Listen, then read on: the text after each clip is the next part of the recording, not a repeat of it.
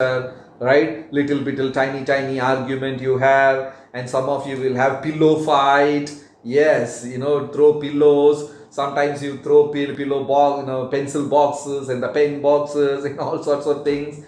And sometimes you see your parents are also fighting. Father is screaming at mother, mother is screaming at the father, and the father is screaming with his colleague. And okay, somebody says no, that's good. If somebody's parents doesn't fight, that's great. You are blessed. But generally people, little bit of argument, little bit of debate, little bit of quarrel. Kali Yuga is the age of quarrel and hypocrisy. So only one pillar remains. And what is that pillar? Ready? Type. What is that pillar? Only one pillar remains. Truthfulness. Yes, right. Truthfulness. So now we are supposed to protect that pillar. And if we don't protect that fourth pillar also, the roof will come and sit on our head. Finished we are. Right? Now there is only one pillar left. So it is the responsibility. Yes, Darsh Pradhan, right. Yes, Bhavya, everyone correct. So this fourth pillar, at some cost we have to protect this. If we don't protect the pillars, the roof is going to come and land on our head. Right? So as much as possible, we should always speak truth. For even tiny things, small things, petty things, we should not speak a lie. And when can we speak a lie? If somebody is going to get hurt, then we can speak a lie. Then the third thing, if the truth should be spoken boldly, established, then we should speak the truth boldly. And Prahlad is the example. Prahlad's father Hiranyakashipu said, "Tell me who is the Supreme Lord." And whenever Prahlad said Hari, Krishna, Narayana is the Supreme Lord, immediately his father will take Prahlad and throw him inside fire, throw him from the top of the mountain in a cliff, throw him, at the feet of elephant, and try to throw him at the mouth of a lion, throw him, inside water. All kinds of torture Hiranyakashipu and his men were doing against Prahlad. They were torturing Prahlad again and again and again and again. Did Prahlad spoke a lie, or did he hide the truth? Never. But he spoke boldly.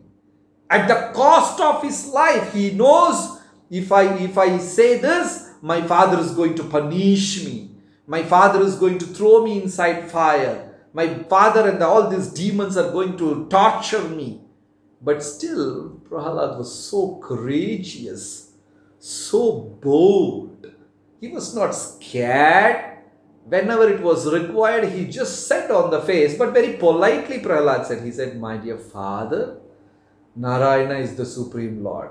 "Are Prahlad, from where do you get all this energy? How dare you can stand and speak right in front of my face?"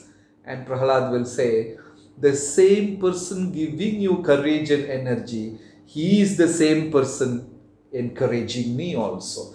Very sweet boy. Then Narsingdev appeared from the pillar. Bang! The pillar blasted into millions of pieces. And Narsingdev appeared, and the scripture says, Narsingdev was 120 times taller than Hiranyakashipu. Imagine. 120 times. When Hiranyakashipu was standing, he was standing only up to the size of the toe of Narsingdev. Foot ka toe. Hiranyakashipu was that size, and Narsingdev was 120. Amazing. And nowadays when we say this, people say, no, I don't believe. Come on, how can a person be like that? People don't believe. But it is true. There is a whale called blue mammoth whale.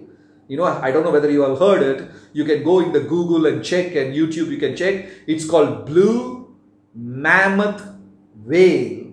The whale is 40 times of an elephant. Imagine. You all have seen an elephant in India, right?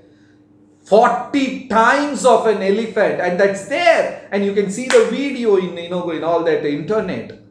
40 times, so you can understand what is the size of that whale. Huge it is. It is huge. When it just turns and flaps its fin, there will be, it's like tsunami, water will be coming out of the ocean. Mammoth whale, yes, blue mammoth whale. Amazing. So people actually don't know. So when Nrsimhadev appeared, Nrsimhadev was like 120 times huger than Prahlad. Sorry, Hiranyakashipu. Hiranyakashipu was like, oh, he was stunned. He was shocked. And he was like an insect in front of Lord Nrsimha. Killer whale, right? Then what Nrsimhadev did, he started playing with his fingers, nail, You know that song? Tavakara Kamalavare Nakam Adbhuta Shringam Dalita Hiranyakashipu Thanubringam Keshavadruta Narahari Rupa. In that there is a says, Tavakara Kamala, Tavakara Kamalavare Nakam. Nakam, Nakam means nail. So, when Hiranyakashipu saw Nrsimhadev was like 120 times tall, he got scared for a second. Still, he thought, I should not get scared. If I get scared, all my followers also will get scared. So what he did, he took his sword and shield and he jumped against Nrsimhadev. He was like flying like a mosquito or an insect flies. He flew like that against Nrsimhadev. And then you know what Nrsimhadev did? He took his nail and pushed him through the nail. Just hit him with the nail because he was only that much size. So Nrsimhadev hit him with the nail, then he flew and fell down. He fell down on the other side. Again he woke up and said, Hari, you are cheating me. You are doing this. Again he came with the left nail, gave one this thing. So Lord was playing with the nails for a long time with Nrsimhadev. Finally Krishna got bored. Nrsimhadev got bored playing for a long time. So what he took? He took him and pulled him off, tore him off, everything, took his intestines, large intestine, small intestine, everything out of his belly. They finished. Right? All finished. Everything got over. Hiranyakashipu got killed. So Lord is huge. Then Nrsimhadev started roaring. You should see the lion's mane. Lion's head. Lion head has got mane, that beautiful hair. Actually, when you see a lion, a majestic one walking, his head is like sunflower, full of mane. And when he turns, it will be like shaking like that. Right? And Nrsimhadev's head, that hair, the manes were nothing but flames of fire. It is flames of fire. Like we have hair, and he had hair of fire. And when Nrsimhadev was moving, roaring, he was moving, all the Devi Devatas got scared. Everybody got scared. Even Lakshmi Devi, who is staying in the chest of Nrsimhadev, slowly got down and walked off. And Nrsimhadev asked, Lakshmi, where are you going? I have got some busy work. I have to go to market and buy vegetables. She ran off. She got scared. She could not withstand the temperature of Nrsimhadev. Ugram, Veeram, Mahavishnum, Jwalantam. Jwalantam means flames of fire. Jwalantam Sarvato Mukham. His face was covered with fire, roaring. Lord Shiva did not come closer. Lord Brahma didn't come closer. Indra was not at all seen. He ran away from the place. Nobody was dared to go in front of Nrsimhadev. Then everybody is telling, Prahlad, you go. Prahlad, you go. They were pushing Prahlad. And Prahlad smilingly, because he got conviction. Yes, true, Darsh Pradhan, like a small bee, true. So, like a small, very innocent, because Prahlad knew, my Lord will protect me always. He was so confident. Then he went and dropped garland. The moment Nrsimhadev saw Prahlad, you can understand the size of Nrsimhadev, so huge. He simply lifted Prahlad and put him on his lap, so tiny he was on the lap of Nrsimhadev. And Nrsimhadev's arms were like full of blood. And he was doing like this to Prahlad, on his head, like that. And how do lions show love to the lion cub? How lions show love to the lion cub? The animals will lick. So what Nrsimhadev did? Started licking Prahlad. Wine, full licking Prahlad. So Prahlad was feeling so happy, so polite, so bold he was. So, never be scared to say a truth. We should always be bold. Whatever it is, there may be some trouble, there may be some hindrances, but at the end, truth will win. Okay, so that is lesson number 3 about truth. So again, go back. Lesson number 1. We should always speak the truth. Lesson number 2. The truth should be spoken sweetly and politely. And lesson number 3, you should not be scared to speak the truth. Be bold like Prahlad and all, right? Then, there's a nice story in Panchatantra. There's a small nice story in Panchatantra. A woodcutter went to a river bank, and he was a simple fellow, poor man. He has got a beautiful wife in his house, 2 children, no money at all. A very simple, humble man. He went and he was chopping a wood because his job is like cutting the wood, taking it, selling it in the market, and he will get little money. Very simple man. So the tree was standing next to the river, close to river bank. Yes, the woodcutter story. Many of you know and many of you don't know maybe. So he started chopping the tree. While chopping, the axe slipped and fell inside the river.